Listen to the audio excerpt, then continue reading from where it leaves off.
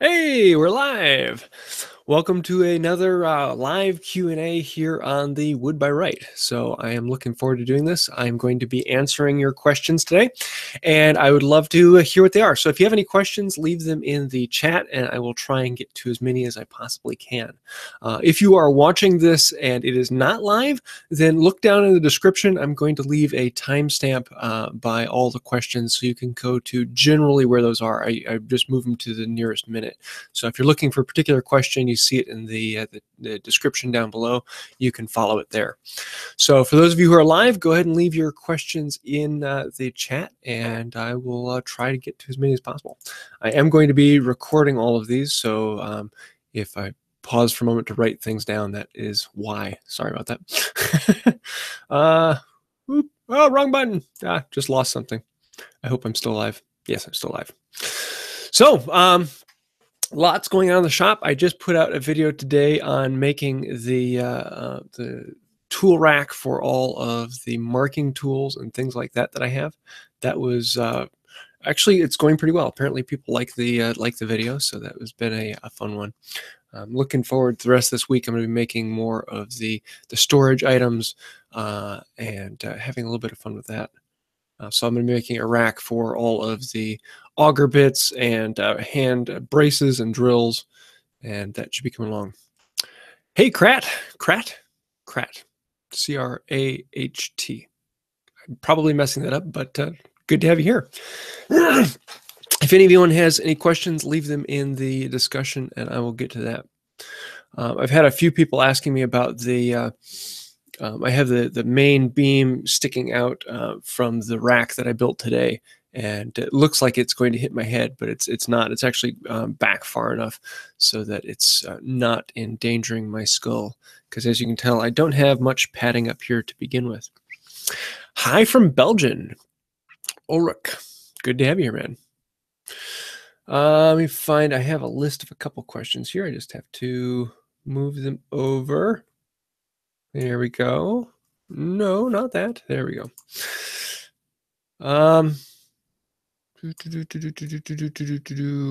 Where did those go? I'm missing the questions that I was given earlier. So I guess if you asked me a question earlier, I'll try and get to it later. I don't know where I put them. Sorry about that. And welcome to Patrick, Connor, and Richard. Richard, hey, you're one of my top commenters on every video, so thanks for that, Richard. And from Norway, from Normandy, France, nonetheless. Patrick asks, what sort of finish should I use for coasters? I don't think BLO plus wax would work. BLO and wax would work, but you would constantly need to be reapplying the paste wax. It's not as good for general wear. For any case where there is water, my personal go-to is poly. That's what I'll do my tabletop with. And I made the dresser that I recently made with poly. All the trim in my house is finished with poly. I like the Minwax poly. It's simple stuff you can get in any box store, but it will protect against water or when your cup sweats and it drips down. It wipes off easily, and poly is a great finish. And I think a lot of people give it a bad rap because some people think it has kind of a plasticky finish, but that just depends on how many coats you put onto it.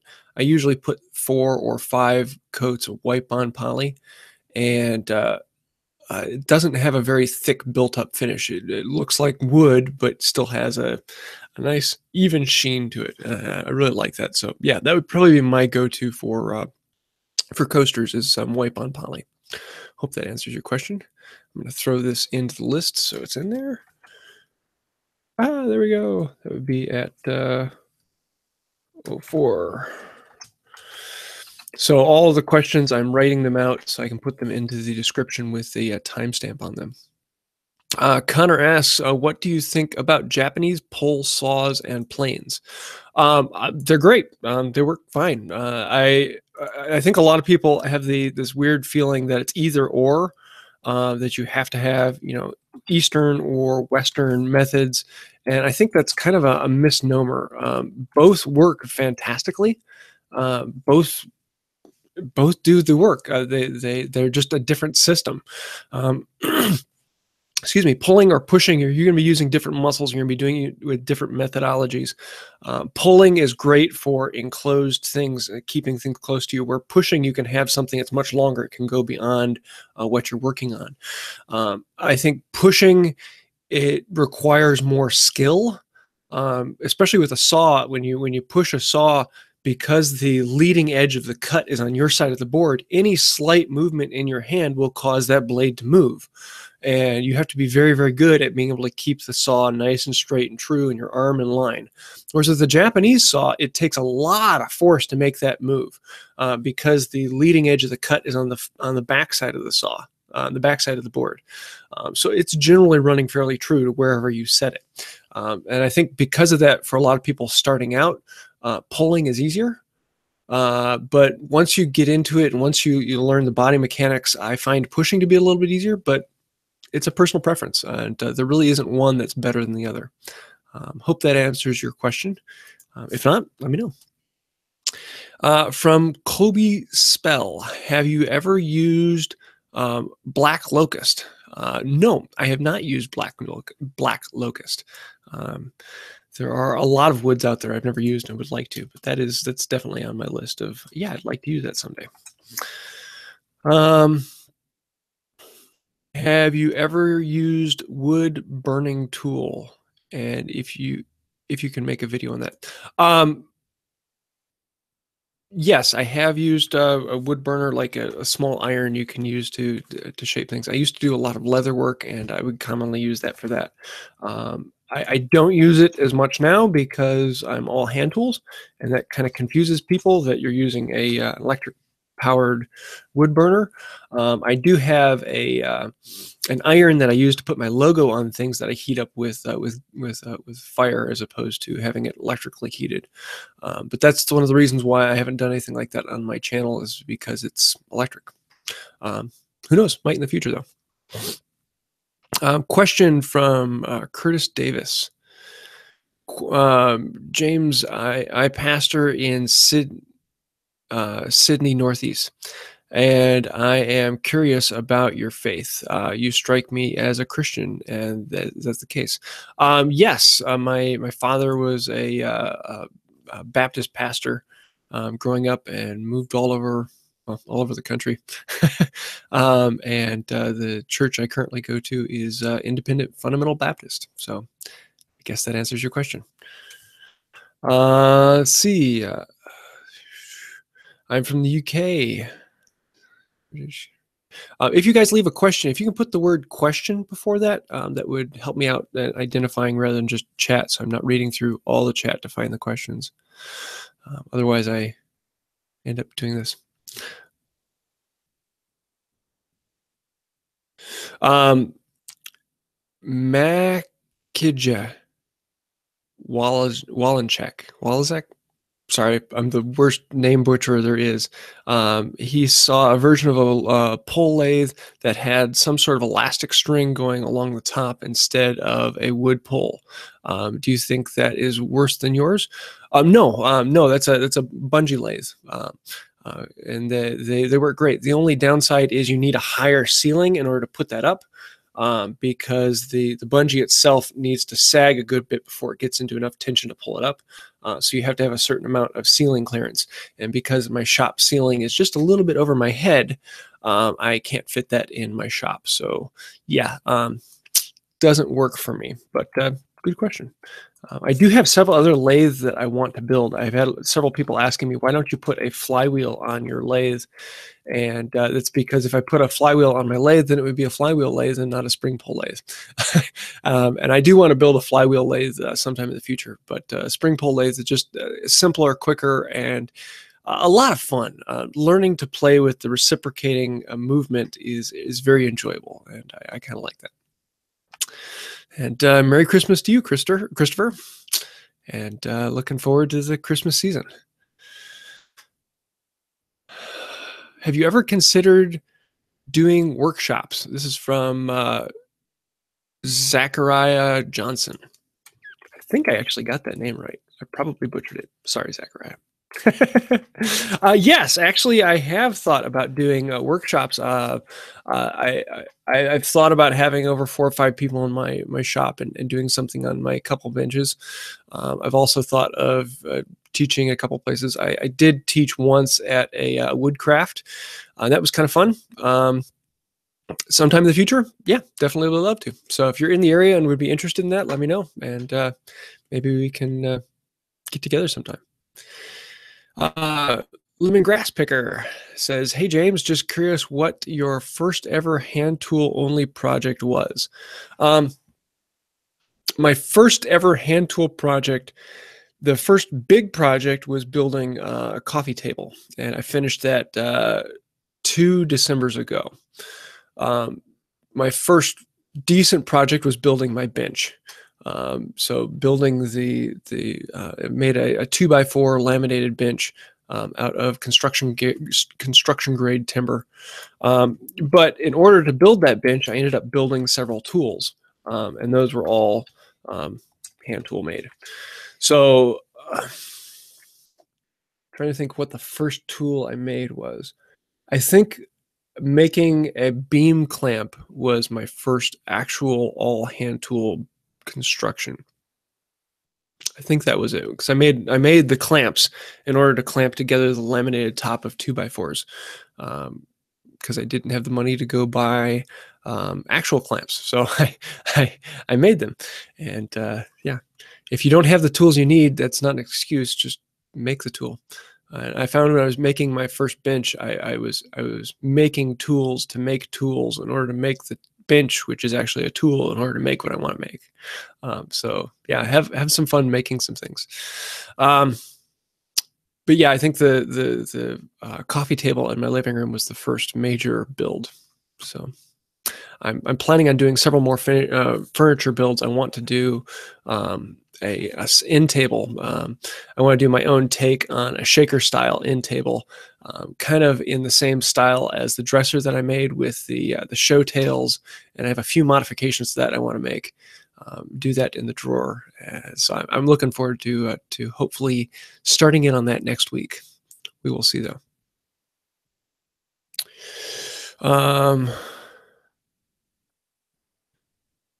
Do you ever get bored of white oak? I don't know how you can get bored of white oak, because every single board is different. Now, the white oak that I play with is not the average white oak that you are going to find in different places.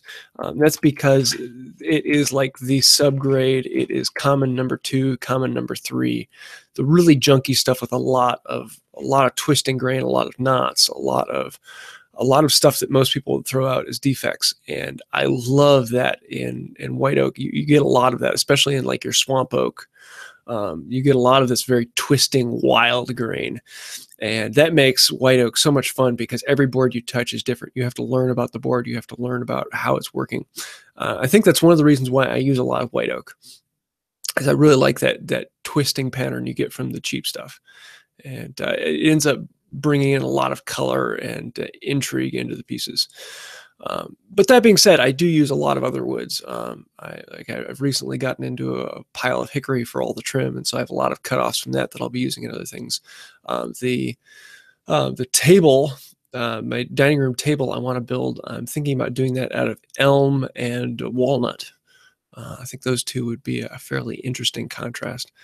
I still have to buy the main piece for that, but I have 3 slabs of elm that I'm curing that should come out. But white oak is still my favorite. It is not an easy hand tool wood. It is a very difficult hand tool wood. But I think that is part of it that makes it fun. I like things that aren't simple. I like things that aren't just easy. I want them to be a challenge. And I think that's one of the reasons why I like a spring pole lathe. It's challenging. It's something that is always pushing my limits, and I like that about it. C.W P asks, what are you making next? I'm hopefully starting on the end table next week.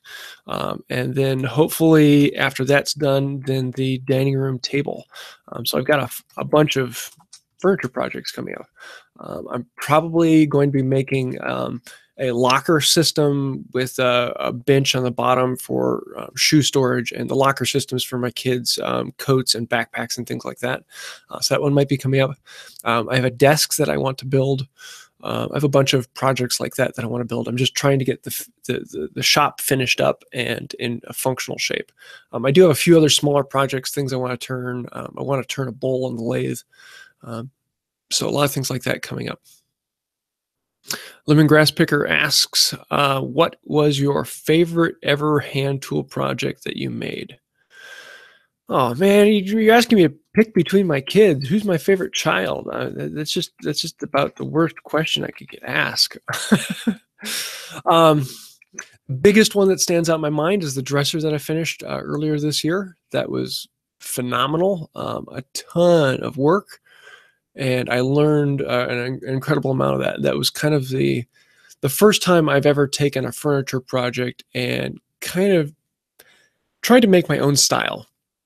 With the show tails on it and some of the carving and intrigue into it. I really like how that came out, and I think that's going to show up more in the end table that I want to make. I think one of the most interesting projects I've ever made was the first grooving plane I made out of a piece of firewood. That was phenomenal because it was one of those times where kind of the light bulb moment and everything kind of made sense. I really liked that. I don't know if I could pick one project over another because I really like most everything I build. Nothing I build is perfect, and I never try for perfection. I never claim to do fine woodworking on this channel. I don't want to do fine woodworking. I want to do real woodworking. I want to have fun, and I want that enjoyment to be the key aspect, not the project. And so I kind of look at a lot of the memories that I have in building a project, the lessons that I learned, and I think those lessons are more important to me than the project itself. And so I don't know if I can pick a favorite project because of that. Sorry. HandToolery. I like the name. What other YouTube channels are you watching lately? Any non-woodworking channels? Oh my word, yes. I think my list is currently at like 600 or 700 channels that I'm subscribed to. It's something fairly large and ridiculous. I don't watch them all. I get notifications from them all, and so I go through my email list, and anything that kind of piques my interest, then I watch that. Non-woodworking, the Samson boat project is a guy in, I want to say Washington State. He has this old boat from 1910s that he is restoring, and it is a pile of rotted wood. It is. Most people would look at it and say, put a torch on it and build a new boat. But he's taking this old beast apart, and I would really like to take a trip out there and work with him on that. Just a beautiful, beautiful project, and even that is woodworking though.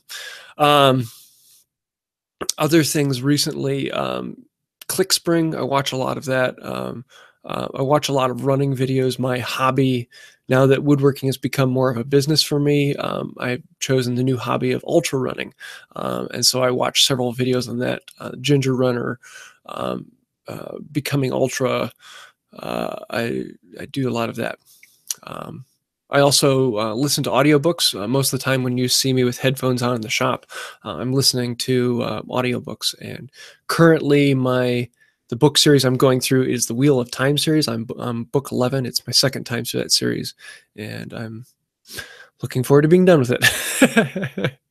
But if you ever want to see the books I'm reading at the moment, I leave a link to the book that I'm currently working on in the description, as well as my my grade for the book of how much I like it. Krat asked the question, what do you think about Nerix chisels? They are very popular in Europe. They're a great chisel. I think a lot of people put way too much emphasis in chisels and plane blades on the quality of the steel and how good are they. my go-to chisels are $7 chisels from Aldi, the grocery store. My second set of chisels are from Harbor Freight. Two of the cheapest chisels you can possibly get out there. I usually tell someone, choose a chisel on the handle. How does the handle feel to you? And that makes so much more difference than the type of steel. You know, a cheaper steel, you're going to have to sharpen it more, but it's still going to cut fine. That's the more you have to sharpen, the more you get to learn it. And chisels are so fast to sharpen, you don't need to jig them up. You can just quickly run them over a stone, and 30 seconds later, you're back at chopping. So I don't think that's much of an issue. But as to Nerics, they're great chisels. I like them. Every time I've gotten a chance to use them, they're good. The steel on them is very good. It lasts a decent amount of time, and I think for the price, they are the best bang for the buck and higher quality chisels. So yeah, definitely. That's probably one of the projects I'm going to be doing soon. The thing I don't like about the Aldi chisels are the handles. I like their size. I don't like their shape. They don't feel very good to me. So I'm probably going to be making new handles for them soon, and that should be a lot of fun. John Early asks, where did you get your maker's mark? I'm guessing you're asking about the branding iron that I use. And I ordered, I designed the head itself in SketchUp. And then I sent it off to a 3D printer who printed it in stainless steel. The guy I went with doesn't exist anymore. And so I just printed it so that on the back of it, there was a 1/4-inch rod basically sticking up out of it. And I tapped into that 1/4-inch threads and then put on a long nut and made a handle for it out of a 1/4-inch bolt. And that works. I want to make another one. I want to make a slightly larger one. And I haven't used it in a while, and I probably should. But when I make that slightly larger one, I'm probably going to do a video on making it. That might be useful. I made that back when I wasn't quite making videos for the sake of other people's knowledge. It was more for my own documentation. So it's, yeah, sorry, I don't have a video on making that. Zachariah Johnson asks, have you ever considered doing workshops? I thought I just asked. Oh yeah, you just doubled it up. Okay, sorry about that. How much chunk could a woodworker chuck if a woodworker could chuck wood? As much wood as a woodchucker would chuck. Yeah, skip that one. Richard Ritter asks, flywheel means it spins in the same direction? Yes, a flywheel lathe, both a flywheel lathe and a spring pull lathe are a treadle lathe. They have a pedal that you step on. A lot of people think the flywheel lathe is a treadle lathe. And yes, a flywheel lathe is a treadle lathe. But to distinguish it from treadling, it's called a flywheel. So you have a large flywheel that you basically put energy into by stepping on a pedal to run the flywheel. Or you're on a bicycle pedal where you're pedaling for it.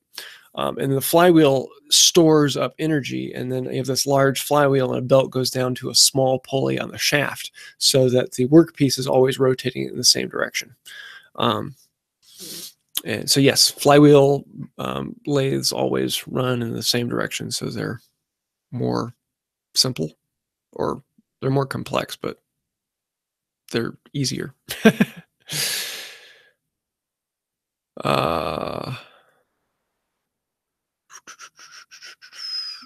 Oops, sorry, move that down.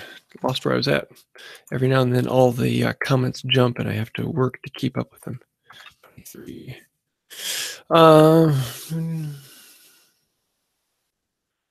Question, do you think a standard, I think PMV11 steel, could be used to make a wood scraper plane?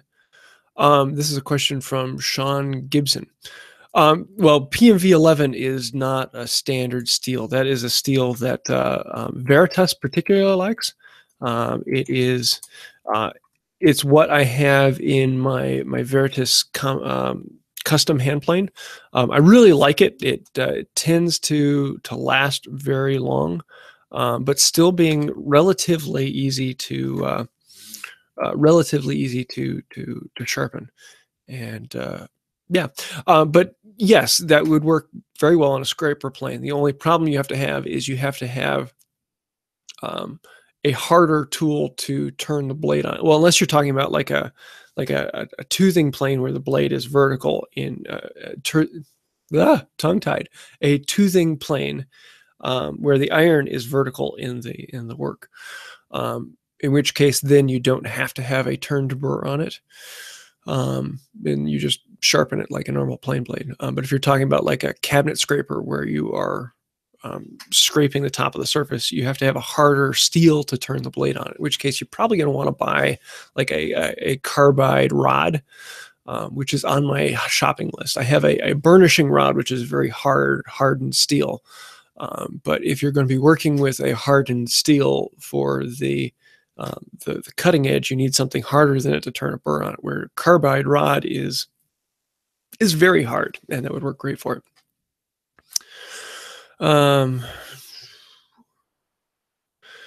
Colby Spell asks, do you use any other chisels other than the Harbor Freight and Aldi's chisels? In my shop, no. I've used them in other shops and for other people. I've also used the Lee Nielsen chisels. I really like those. I'm not as big of a fan of a socket chisel as a plain chisel, as a tang chisel. I like tang chisels over socket chisels, just a personal preference. I've also used the new Stanley Sweetheart chisels. Those are actually really good. If you like the socket chisel, I would put them on the same list as Nerix, probably about the same quality steel. I know a lot of people give the sorry, I'm trying to get these words down, so I'm splitting my brain power. I know a lot of people kind of poo-poo the new Stanley Sweetheart line as being inferior and low quality, and I have to disagree with that. The ones I've used, they are a lower quality than general use, but they are far cheaper, and that makes all the difference. And the quality difference is not enough to really cause much of an issue. So I really like the Stanley Sweetheart stuff. Can you show us where you cure your wood? I'm trying to figure out the best way or place to set it. Actually, yes, it's behind this wall, underneath my stairs. So this is my stairs. They start down here and then they go up that way. And so all of my wood rack is in the stairs here. I have a video on my second channel about making the wood rack there, but I store the long planks on the bottom on the floor here. And I have a fan built way back here in the corner that I can circulate the air in there occasionally. So I'll turn on that every now and then to circulate the air. You just want to store it in a place that's dry, but not too dry. Like I've had some people, think about putting it in their attic where it's really hot and dry. And in that case, you may end up case hardening the wood. In other words, you dry the outside, but not the inside of the wood. I like to put it in a place that is relatively dry and slowly dry it. So those boards have been sitting down there. The ones I'm talking about for my table have been there for almost 2 years now. They're 4/4 thick, and they were probably dry about 6 months ago.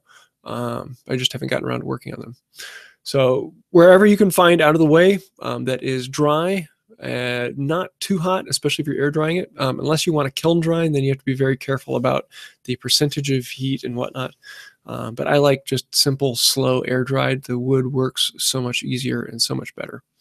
At least my personal opinion. Let me put that over there before I forget. That was from Zachariah Johnson as well. Oh, no, that was not. That was from Gary Bush. Throw that over here before I forget. 28.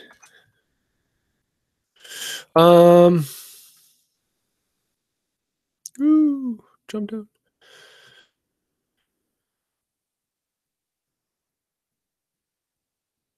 Yeah, Mike Bradley asks about in the cold. He's from Minneapolis, and can you address winter woodworking conditions? For example, wood storage, tool storage. What do we need to keep inside, such as glue or what else? Basically, my rule of thumb is if it's liquid, keep it where it's not going to freeze. So yes, I know that a lot of other things are going to be perfectly fine in the cold weather, such as your alcohols. I just prefer to bring it all inside and be safe. So anything liquid I keep inside. I'm in the blessedness of being in a basement shop. So my shop is the same temperature. It's air conditioned all year round. And that makes everything so much simpler. As soon as you go into a garage or something of that nature where the humidity is constantly changing, the temperature is constantly changing, you have to be thinking about wood movement. You have to be thinking about condensation on metal surfaces, and rust becomes an issue. When things get cold, and in the past when I've had a garage shop, I rarely ever heat the garage much more than like 45 or 50 degrees because I don't want such a wild temperature swing. I prefer to keep it on the cold side. Particularly in that case, you want to be able to keep your wood in the garage for a while before working on it. Let it acclimate to the current condition of the garage. Yeah, everything just becomes a little more difficult when you're doing that. And the more you can heat it, the more you can keep it the same temperature, the same moisture. Things are just gonna be better. I think the biggest problem for me was condensation. If I have a humidifier in the house to keep the house a little bit more humid in the winter. And so if I had the cold air in the garage, all the cast iron tools were cold, and then I open up the door to the house and all that humid air from the house rushes into the cold garage. All of those cold cast iron surfaces are a place for that water to condense on and rust. So you have to be very careful about the moisture you let into the shop. But yeah, rust is probably one of the hardest things with the weather swings. That question was from Mike Bradley. Put that over here before I forget. 31. Wanderlust Jake. Here's a question from him. Rabbit planes. Do you prefer wood or metal or bodied, and or wood or metal bodied, and why? As long as they work, they work. I don't really have a preference. I don't have a metal bodied rabbit plane. I've used many of them in the past. They tend to be a little easier to set up for some people. But whichever you've got. Wooden bodieds you can find rather regularly, and you can I think they're a little easier to find or a little easier to make. They're really not that difficult to make. Actually, I have a video on making one from a year or so ago. That's not posting. Sorry.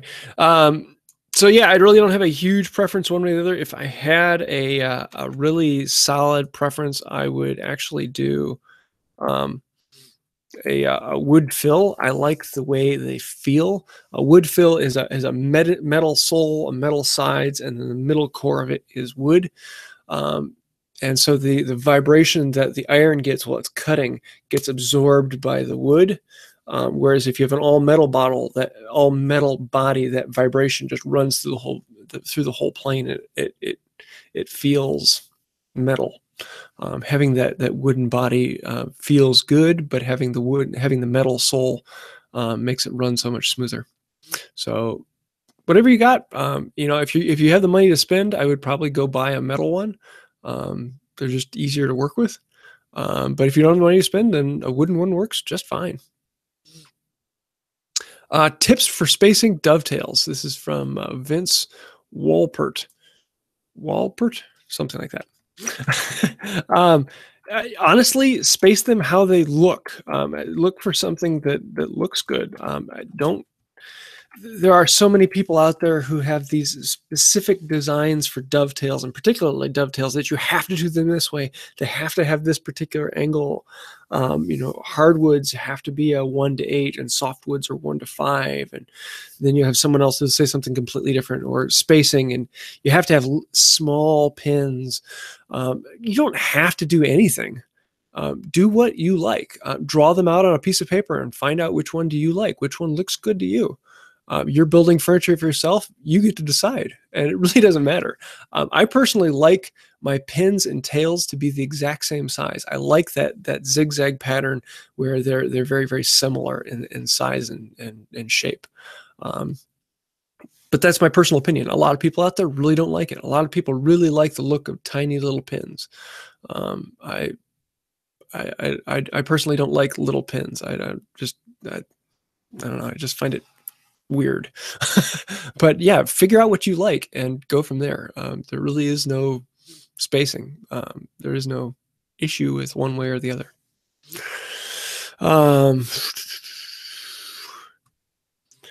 Question: I can never find all these chisels when I go. When do they offer them? This is from Ram Chick Pig. Ram Chick Pig. There's a name in that story somewhere. They only sell them once a year. They used to sell them around Father's Day, but then last time they sold them was about 2 months ago. So it's probably going to be a long time until they have them again. So you got to go to Aldi's once a week and check them out, because in some places they sell out the day they're put out. My Aldi had a set of chisels that was there for like a week and a half. I usually buy a set that I then give away to people. I think I have an extra set here in the shop still. But yeah, you have to keep an eye open for them, because you never know when they're going to come out.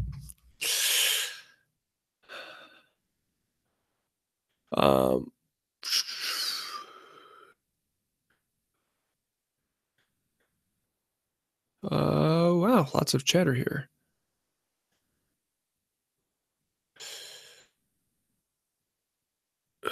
Sorry, trying to find the next question.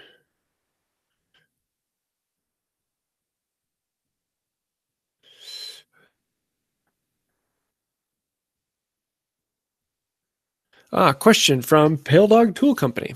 And if you've never seen Pale Dog Tool Company, you've got to go check out his channel.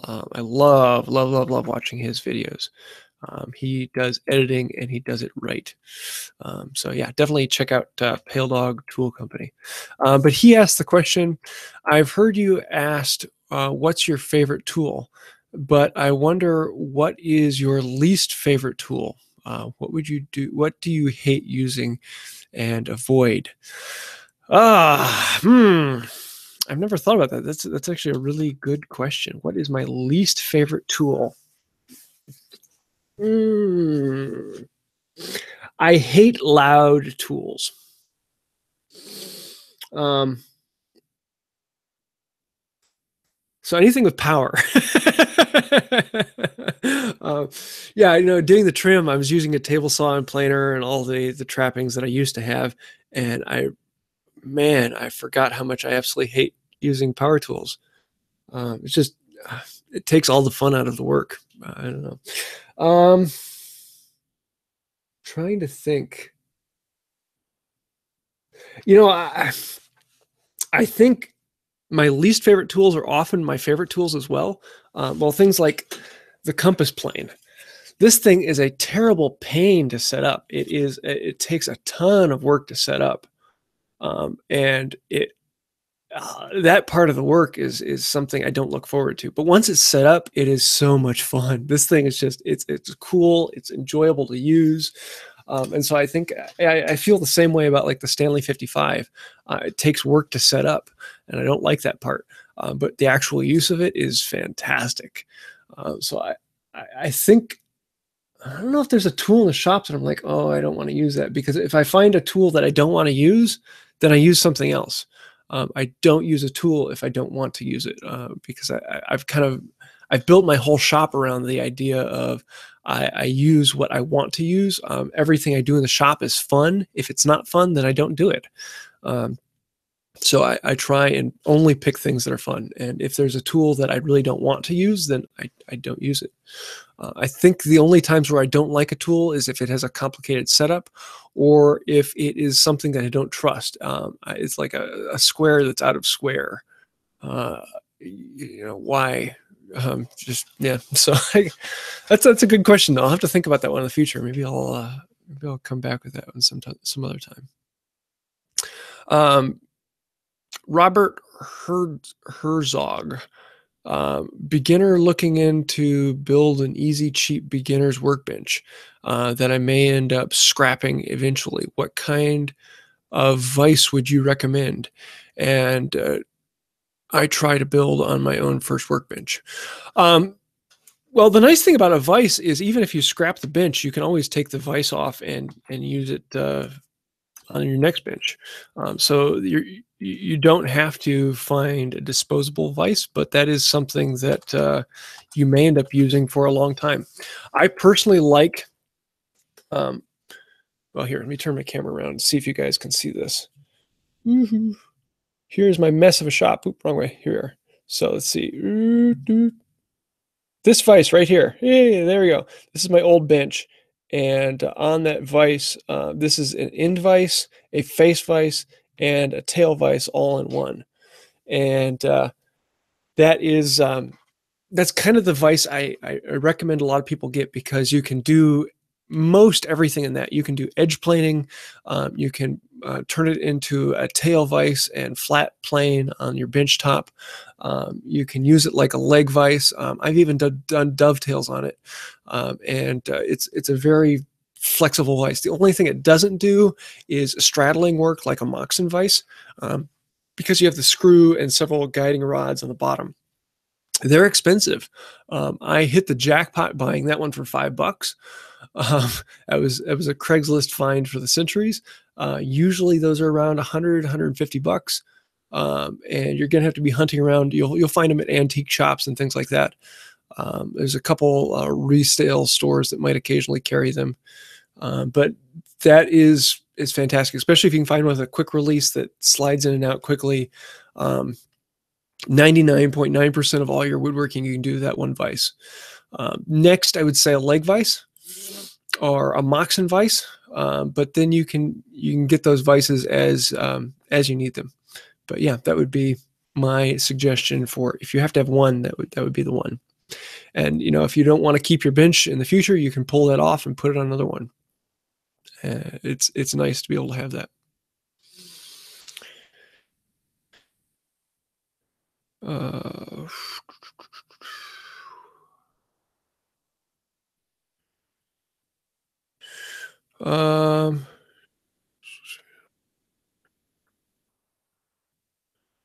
Here we go. John Treadway asks, I'm having trouble sourcing materials.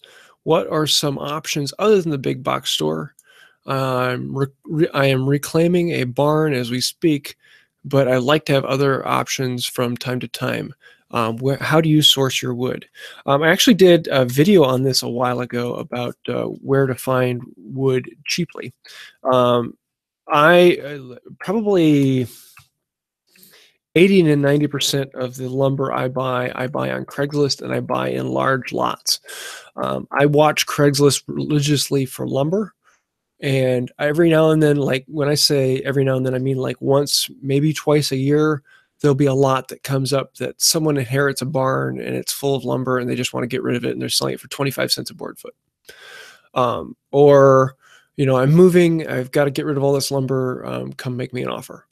And that's how I bought my large lot of white oak that I've been working on, and I'm almost through that. A guy inherited a barn. It had 20,000 board feet of air-dried white oak. Most of it was number 2 quality, and he just wanted to get rid of it. So he ended up selling it for, I think it was at 25 or 50 cents a board foot. It was something ridiculous. And I bought as much as I could fit in my van. When I went back for more, it was all gone. So yeah, watching for that occasionally. I had another one where it was a camp that had a whole bunch of lumber that they milled up. It was air dried, and they wanted I want to say they wanted like $2 a board foot, which is a great price, but was too rich for me. So I offered to make something for them. And so I did some carving for the pulpit in their chapel. And that was fun. So I've done a lot like that. I rarely buy specific lumber. I like to buy in large large lots and then work out of the lumber I have on hand. I make a lot of relationships with local sawyers, a guy in his backyard who has a band sawmill. And he'll have a pile of lumber sitting around and he'll have stuff that he just can't quite get rid of. And I'll make a relationship with him and trade. Or like the hickory load that I recently bought was from a local sawyer. And he had a pile that a guy had specially ordered. It was all white hickory that he had hand picked out. And it was great quality stuff, but the guy never came back for it. And it sat in his shed for, I don't remember how long he said it was there, but normally it would have been like $6 a board foot for this particular lot. And he ended up selling it to me for $1 a board foot, which I was like, yes, please. So yeah, I don't buy any particular place. I just keep my ears open. And when that big lot comes through, I try and have, a couple $100 set aside in my lumber fund. And I just let that sit until I can buy a large box lot somewhere. Yeah, I've only purchased lumber from the big box store, other than like stud grade 2x4s, once or twice when I've needed a particular size piece of lumber and I was all out and I just needed a stick of it. So I'd run to the store and buy a stick, just time saving.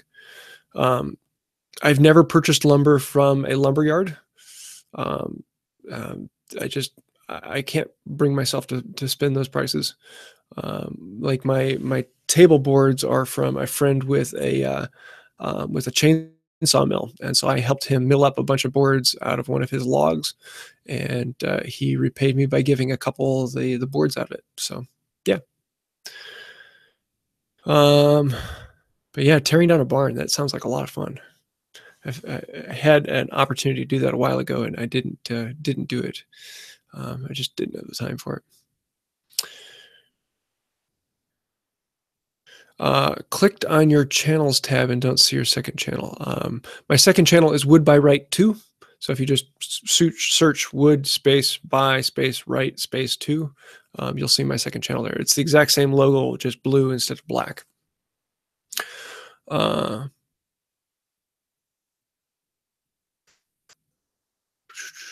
Let's see. Matthew Dobbins asks, you have two planes, a 5 and a 5.5. How do you set up each? So I'm guessing you're asking if I only had those two planes, how would I set them up? I would probably see if I could find a second iron, some old number 4 or number 5, and put a camber in it, or even like go to Harbor Freight and buy a junky old iron, a junky new iron from Harbor Freight, one of the junk planes, and put the iron in from that, and put a camber in that, and turn one iron into a scrub plane. Then the 5, I would generally keep. I would either switch out the 5 for the scrub plane iron, or keep it with a fairly deep cut regular flat iron, and keep that one with a large mouth for large stock removal. So scrub plane to take off a lot of material, the deeper cut iron for smoothing out the scrub plane marks. And then I'd probably use the 5.5 as the smoothing plane, which I know goes against convention, being the larger plane, but I like the larger mouth for the smoothing plane. And using that one for the finer cut, that way you can use it for your flattening procedures, because for your flattening procedures or your jointing procedures, you want to have a shallow cut. So I'd probably use the 5.5 with the finest set. So hope that answers your question. That's kind of an interesting question. I've never come across someone with a 5 and a 5.5. Usually it's a 4 and a 5. That tends to be the more common, in which case I would probably make the 4 into the smoothing plane and the 5 into the rough cut. But I guess if you asked other people, you'd probably get other answers. So who knows? Let's see. Hey, Fred, stopped by to say hi probably a while ago because I'm still working my way down through the questions.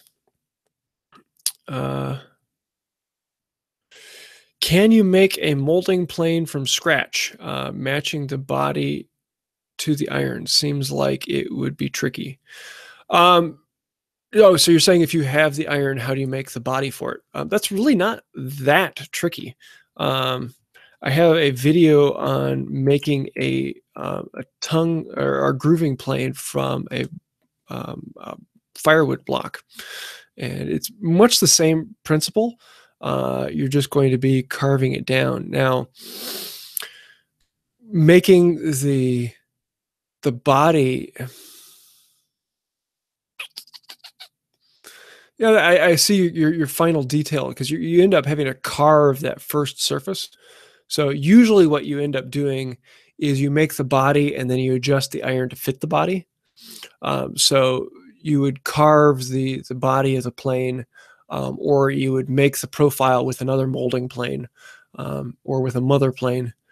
And then you would put the iron into the slot, and you would use that. You would use the body of the plane to scribe onto the iron its outline, and then grind back to where you scribed.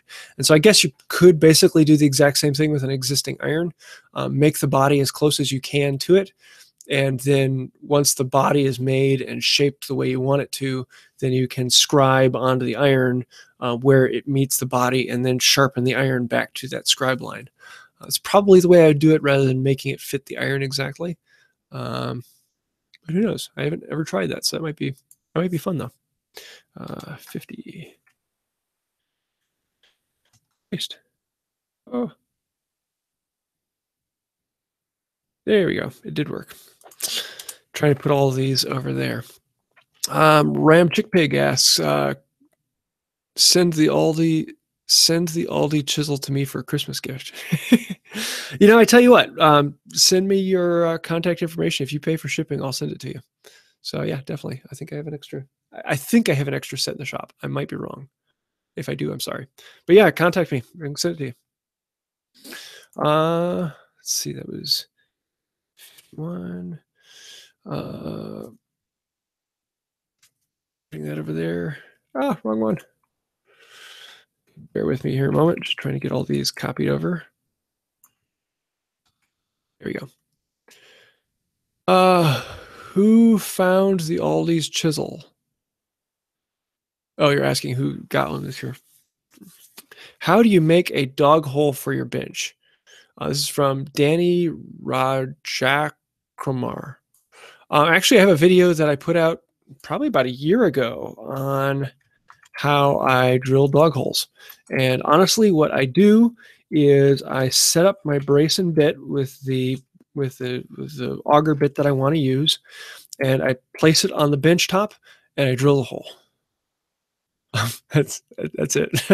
A lot of people make a big deal about making sure the dog holes are really nice and straight. And you want to make sure that they're vertical and they're a true hole. And honestly, that's a load of pile of junk. You don't need to have your dog holes straight, even if they're out of true by a few degrees. It's really not going to make much of a difference at all. If the dog is out of angle a little bit, it's still going to hold the wood. If you're using a hold fast and it's out of angle a little bit, oh well, you're going to be cantering it in the hole. Dog holes do not need to be square to the surface in the slightest. And the amount you can keep an auger bit straight is well within the accuracy you need to drill a dog hole. So yeah, just drill a hole, and that's all you really need to do. I always find these videos really complicated about the people who get a router jig set up so that they can plunge a router bit to drill the hole, or they have this massive contraption set up to make sure that it's big and square. Or I saw a guy once that made a contraption so that he could move his drill press around underneath the bench. I had to laugh. Yeah, you don't have to do that. Oh, you're asking how do you set up the distances between the holes? Whatever you want. I have mine spaced at I think they're 4 inches apart on my current bench. My old bench, they were 6 inches apart. If you're using the dog holes for dog clamping, like you do on an end vise, then the closer together they are, the less you have to move the end vise in and out. If you're doing them for hold fast reach, then put your hold fast in there and see how far it is out from the hole to the end of the hold fast, and then make sure that you can always pivot your hold fast to reach anywhere on the bench. So if there's 8 inches from your hole to the end of your hold fast, then you're probably going to want like 12 inches in between dog holes so that the hold fasts will overlap and be able to reach anywhere on the bench. But I think as a general rule of thumb, most people it's about 6 inches. But you really don't need as many as you have. The only reason to have a whole row of them is for a dog clamping system. So yeah.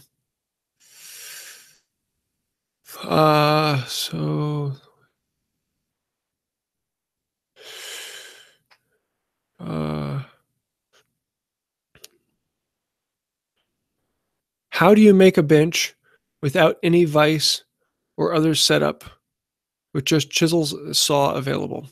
What would you start with? Actually, that is what my channel started with. This is from Hans Ausbay. Sorry. I actually used a folding table when I made my first bench. It's just a surface that raises up. A lot of people use sawhorses, and I just clamped things to the tabletop, and it was a pain to work with. It was not easy, but once the bench is made, you don't have to worry about it again. Actually, for planing, I pushed the table up against a wall and used the wall as a planing stop. It works. Yeah, so don't really overthink it. I started my entire shop with just a set of chisels, a plane, and a handsaw.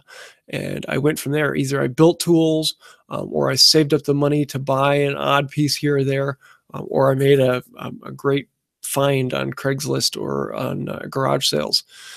So yeah, you can do it with just a folding table. Works fine. Even if push comes to shove, you can do it on the floor. I know of quite a few people who use the dining room table. I know of one guy who uses the kitchen countertop, and that's his bench. Because he doesn't have space for a whole bench, he just clamps things to his countertop and works on that. So there are 1,000 ways. But if you want to see the way I did it, go back and look at my old videos. I have to warn you, my old videos are hilariously bad. I was making them for my own purpose and just kind of documenting what I did. But from my first video is buying my first hand plane. And I go through the first tools that I purchased and building my bench and building the tools I needed to build a bench. So yeah, definitely go take a look at that. What's the cheapest way to sharpen a chisel? Sandpaper. Right off the bat, sandpaper. You really don't have to go much more than like 200 grit, especially if you have a strop. Just a hunk of leather to rub it on. But sandpaper gets expensive in the end, as you have to constantly be buying more sandpaper. Getting a two-sided whetstone, I think, is the cheapest in the long run. That's what I started with. So those work fairly well as well. I think I'm going to be stopping it here soon. So unless you have any particular questions you have, feel free to list them. And I might get to one or two more here.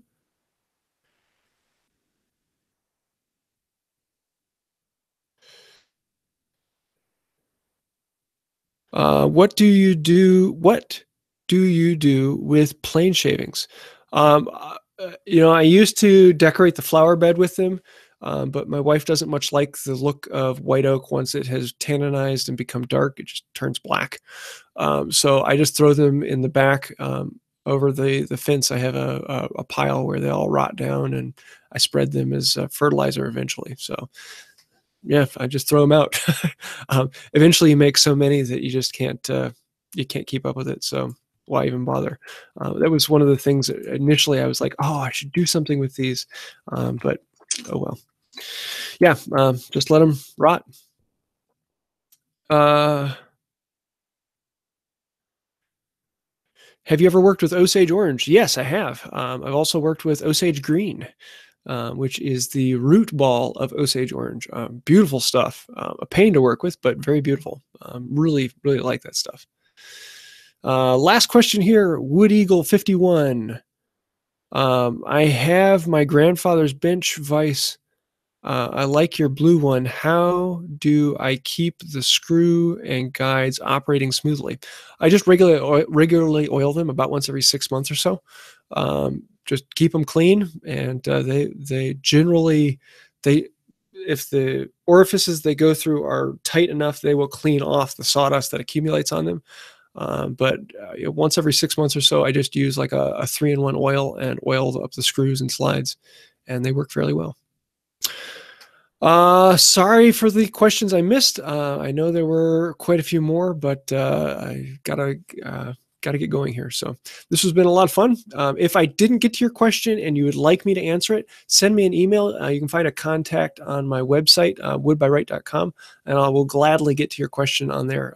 So definitely send me the question, and I love answering those. So anytime, if you have any comments or questions, ideas, feel free to contact me. I'd love to hear that. That's about it for today. And until next time, have a wonderful day.